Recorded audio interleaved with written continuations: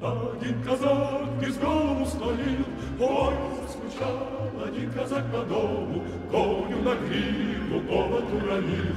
Ой, заскучал один казак по дому, коню на гриву повод уронил. Эх, разлетались кудри в рассыпную, а доминунка мучила его. И глядел он синюю степную, а в той дали не видно ничего. И глядел он синюю степную, а в той дали не видно ничего. Тряхнул казак желанной головою, сказал своим товарищам с тоской: на сердце молодое, ой, как мне, братцы, хочется домой. My trip to Russia in July 2012 began in the capital city, Moscow. The Moscow airport my plane landed at is located on the south side of Moscow, and the ship we stayed on was docked on the north end, so we had to spend 2.5 hours in rush hour traffic crossing Moscow. What surprised me the most was the large number of private cars on the road in Moscow. Not only were there a large number of cars, but they were fairly new cars as well, with BMW and Mercedes-Benz being among the most common makes. During the Soviet era, and assuming he could even afford one, a Russian would expect to wait 10 years for a piece of junk Lada and consider himself lucky to get even that vehicle. Since the roads in Moscow and St. Petersburg were built with Soviet-era levels of traffic in mind, all the additional cars have overwhelmed the system, and traffic jams at all times of the day were common during my visit to these two Russian cities. My general impression of Moscow and Russia in general is that she was like a grand old lady who has lost her life's fortune and is trying hard to regain her former status. Monuments and symbols from the communist era, when Moscow was the capital of the USSR and one of the two superpowers in the world, abound in Moscow.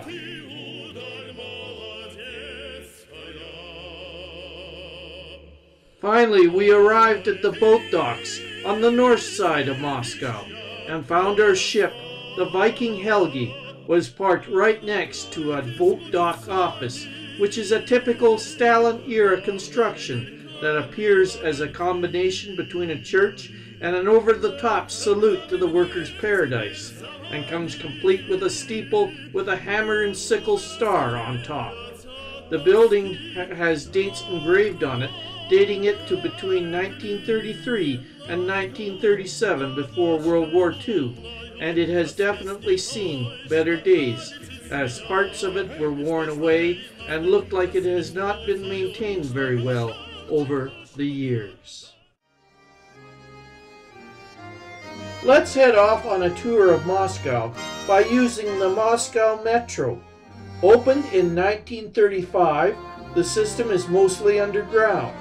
As of 2012, the Moscow Metro has 187 stations, 194 miles of track, and the deepest parts of the system is 276 feet below the ground.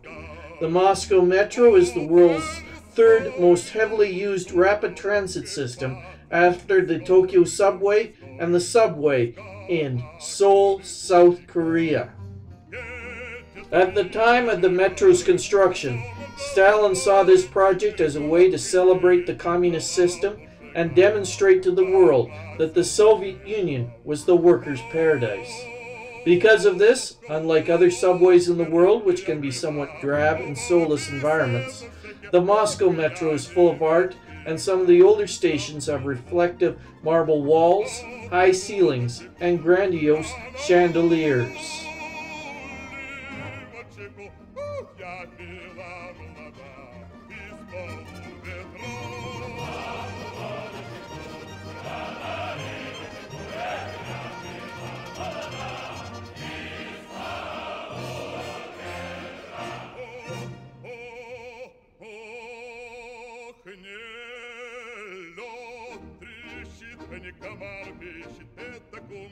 One of the stations we visited had bronze statues of revolutionary fighters from the Bolshevik Revolution in 1917. If you rubbed the nose on a dog on one of these statues, you were said to receive good luck. So I gave it a good rub. We have arrived at Porash Revolushki Station. Time to leave the metro and visit Red Square.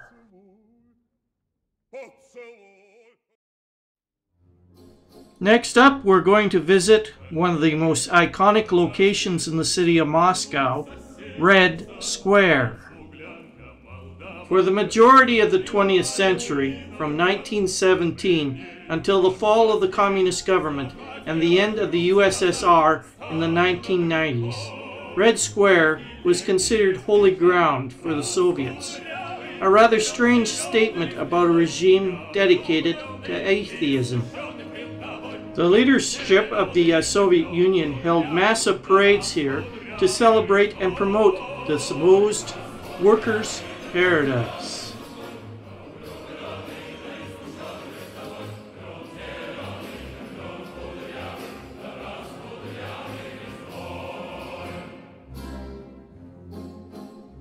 The Soviets also used these parades to display the might of the colossal Red Army, all in furtherance of spreading the Marxist belief throughout the world.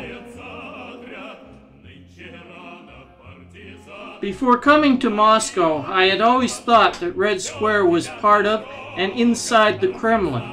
In reality, only one of the fortified walls of the Kremlin faces onto Red Square. Across Red Square from the Kremlin is the GUM department store building, with a facade that is 794 feet long and covers most of the length of the east side of the square. The term GUM, which is an abbreviation from Russian, stands for Main Universal Store and is the name of the main department store in many cities of the former Soviet Union. Known as the State Department Store, the most famous GUM store is the large store in Moscow facing Red Square. Today the building is now a shopping mall. Red Square does not get its name from the color of the red brick buildings that surround it. In fact, during some period of the square's history, the buildings were covered in whitewash. Nor does the square derive its name from the link between communism and the color red. Rather, the name comes from the old Russian word krasnaya, which can be translated as either red or beautiful. The beautiful meaning of the word was applied to St. Basil's Cathedral and was later applied to the square that bordered the cathedral. Therefore, Red Square should be interpreted as Beautiful Square. St. Basil's was built on the order of Tsar Ivan the Terrible between the years 1555 to 1561 to commemorate one of Ivan's military victories. Because the resulting church was so beautiful, there is a legend that Ivan the Terrible had the builder's eyes gouged out to prevent him ever designing another church to rival this one. Located about halfway down Red Square and just outside the walls of the Kremlin is the Lenin Mausoleum, built to contain the body of Vladimir Ilyich Lenin, the first communist leader of the USSR from November 1917 until his death in January 1924. During the Soviet era, the mausoleum was used as a reviewing stand by the Soviet Politburo to observe the various parades conducted on Red Square. As part of the 1945 Victory Parade, the flags and banners of the defeated German armed forces and the Nazi Party were marched to the foot of the Lenin Mausoleum, where they were tossed to the ground, below where Stalin was watching the parade. Also at the 1945 Victory Parades, Marshals Gregory Zhukov, who had formally accepted the German surrender to the Soviet Union, and Konstantin Rozhkovsky rode through the parade grounds on a white and black stallions respectively, while Stalin observed from the top of the Lenin Mausoleum. Stalin had decided not to ride a horse himself at the victory parade, as he feared falling off and being made to look foolish. In part due to this famous horse ride at the 1945 victory parade, an equestrian statue of Marshal Zhukov was erected in front of the Russian Historical Museum by the Resurrection Gate into Red Square on the 50th anniversary of this parade to celebrate the life of Marshal Zhukov. Now that we've explored Red Square, let's pay a visit to the Kremlin itself.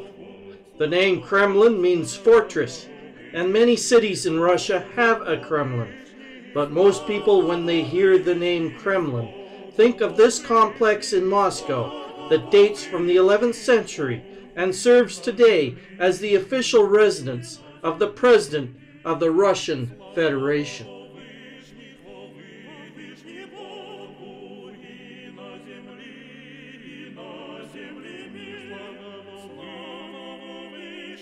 We'll begin our visit by entering through a gate in the Borovskaya Tower and proceed by the Grand Kremlin Palace, which was formerly the Tsar's Moscow residence and was built between the years 1837 to 1849. 4 cathedrals are enclosed on the grounds of the Kremlin, but during the Soviet era, their religious function was discontinued. In fact, the grounds of the Kremlin itself were closed to tourists until the Khrushchev thaw, when the Kremlin was reopened to foreign visitors in 1955.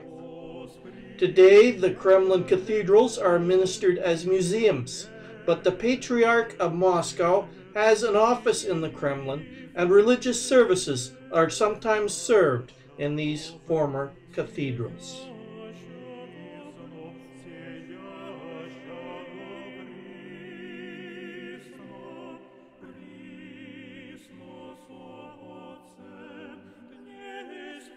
Let's continue on inside the Kremlin grounds and visit the Tsar's Bell, which is 20 feet tall and has a diameter of 22 feet. Made of bronze, the bell was broken during casting in the year 1737 and has never been rung. The bell is currently the largest bell in the world and weighs over 222 tons.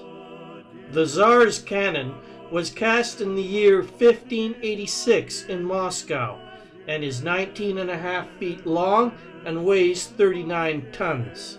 The cannon was never used in war, but there is physical evidence on the cannon that it was fired at least once.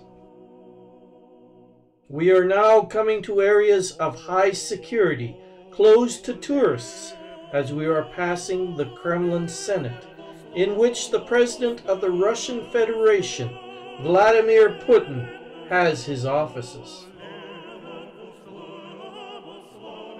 The State Kremlin Palace, whose modern style does not match the other historic buildings in the Kremlin, was built in the Khrushchev era and opened in 1961 as a locale for Communist Party meetings. As we passed by, our tour guide pointed out where Joseph Stalin had his living quarters in the Kremlin. Stalin was the last Russian leader to actually live in the Kremlin. Our tour of the Kremlin is complete, and we will leave by way of a gate in the Trinity Tower. The time has come to pay a visit to the Russian National Museum of the Armed Forces in Moscow.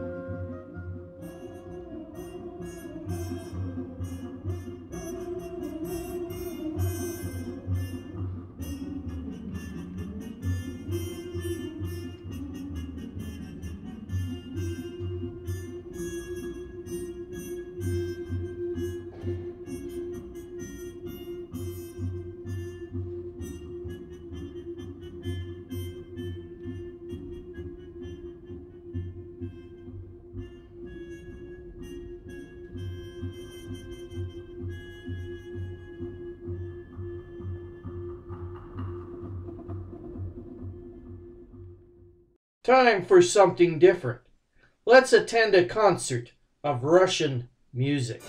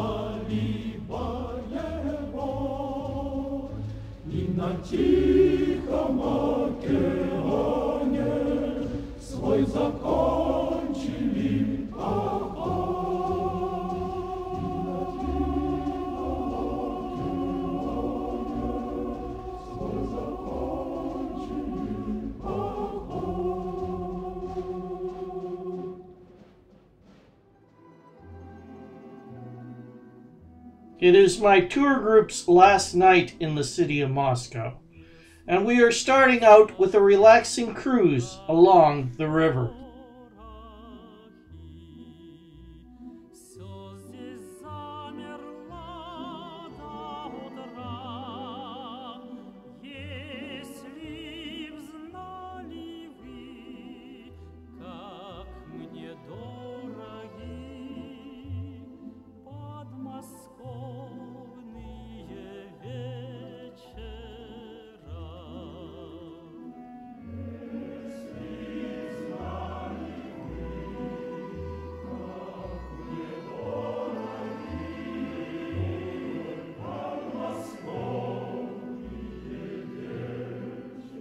Here we are passing the Cathedral of Christ the Savior, a short distance from the Kremlin. The cathedral was commissioned by Tsar Alexander I to celebrate Russia's victory over Napoleon Bonaparte's invasion of Russia in 1812. In 1931, Joseph Stalin ordered that the cathedral be torn down. In its place, Stalin had plans made up to construct the Palace of the Soviets, a skyscraper to house an administrative center and a Congress hall topped by a massive statue of Lenin. Construction started in 1937, but was discontinued in 1941 when the Nazis invaded the Soviet Union. Work never resumed on the project, and for many years the site was used for a large swimming pool. In 1990, the Russian Orthodox Church received permission from Mikhail Gorbachev to rebuild the cathedral. Work began in 1994, and the new cathedral was completed in the year 2000.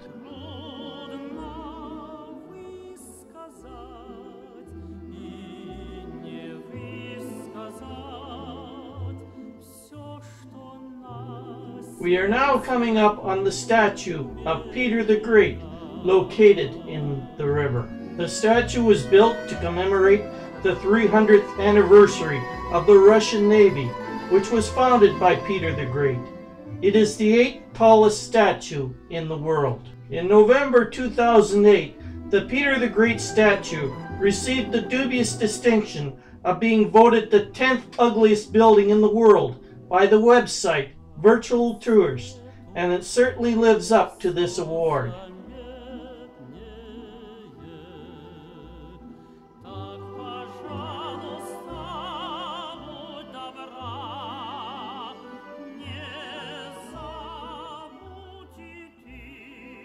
The Seven Sisters are a group of Moscow skyscrapers designed in the Stalin era and built between 1947 to 1953. Muscovites sometimes refer to them as Stalin's wedding cakes, as they are built in an elaborate style. The one we are passing here houses the Russian Ministry of Foreign Affairs.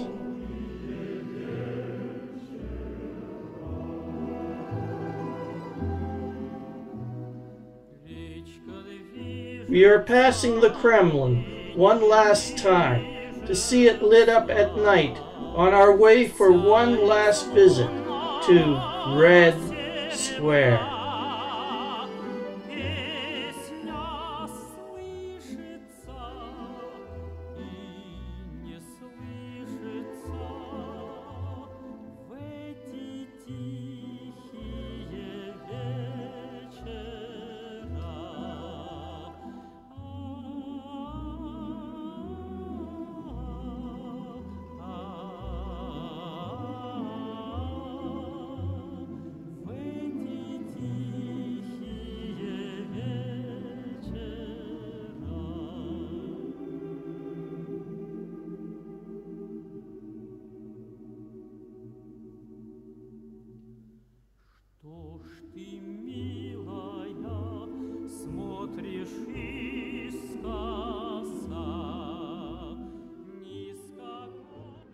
Our visit to the city of Moscow is now complete.